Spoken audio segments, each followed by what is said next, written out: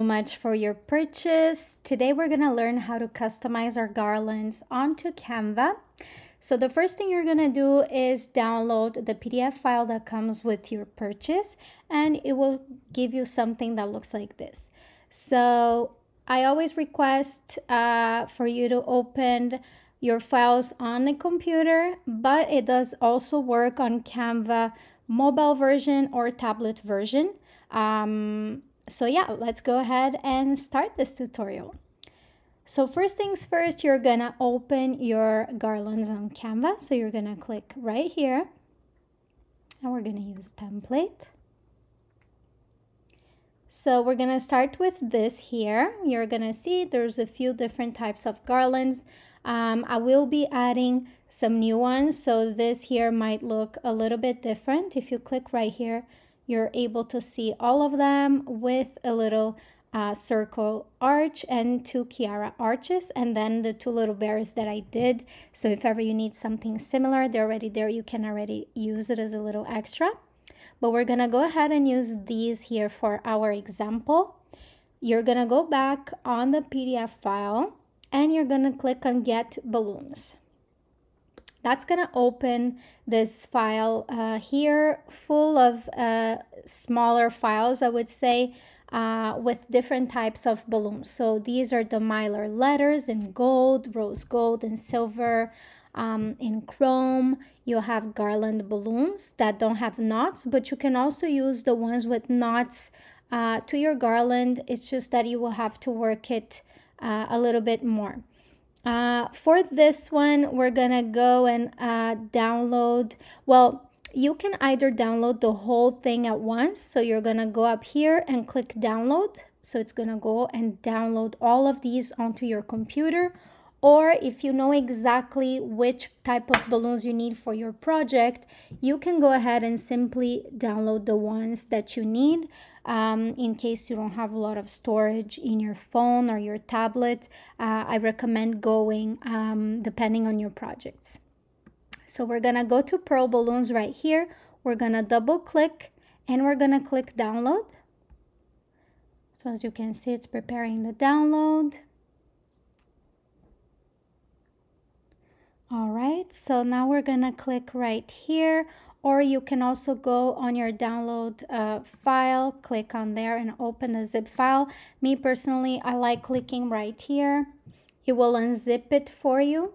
You're gonna double click and you're gonna see all of your balloons right there. So we're gonna go back to Canva. We're gonna select all of these balloons here because I know I'm gonna be using a few of these colors. We're gonna select them all and we're gonna drag them to this side panel right here. So they're uploading right now.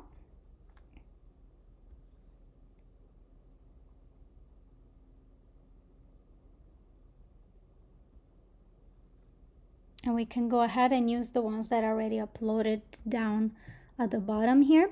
We're going to be using the small one just for the purpose of this tutorial. I'm going to zoom in so you can see better. So we have this one right here. Let's say we want to use this color. We're going to click on it and we're going to drag it up to the balloon and the garland that we need. Okay, now we're going to do with another color. And another one here. You can simply click, drag, and drop. Click, drag, and drop. Click, drag, and drop. Click, drag, and drop.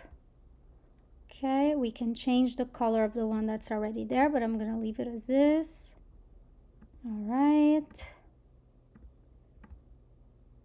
Okay, we're going to change that one too. Okay, here.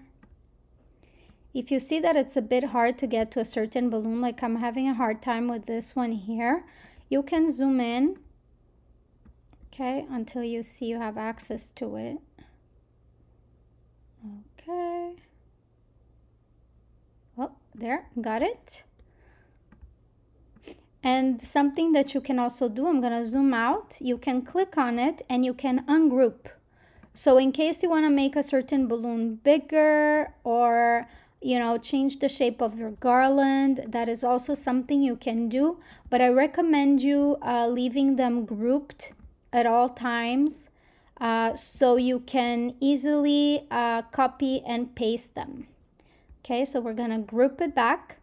Now, say you're working on a project, you can double click on it, you're gonna copy it, then you're gonna go on the project you're working. So say you have a project already started, you go back to home, you already copied it, and then you're gonna double click on your other project and you're gonna go paste. So it's gonna make an exact copy of your garland. So I hope this tutorial helps. Please don't hesitate if you have a question, if there's anything that you can see that I can improve in my products, and I'll make sure I do it. I already added a bunch of extra balloons in the bundles, so if ever you guys need chrome balloons or letters and numbers that you would like to add to your garlands, you do have that. And I'm wishing you guys a lot of success, and I cannot wait to see your magic. Thank you so much and have a beautiful day.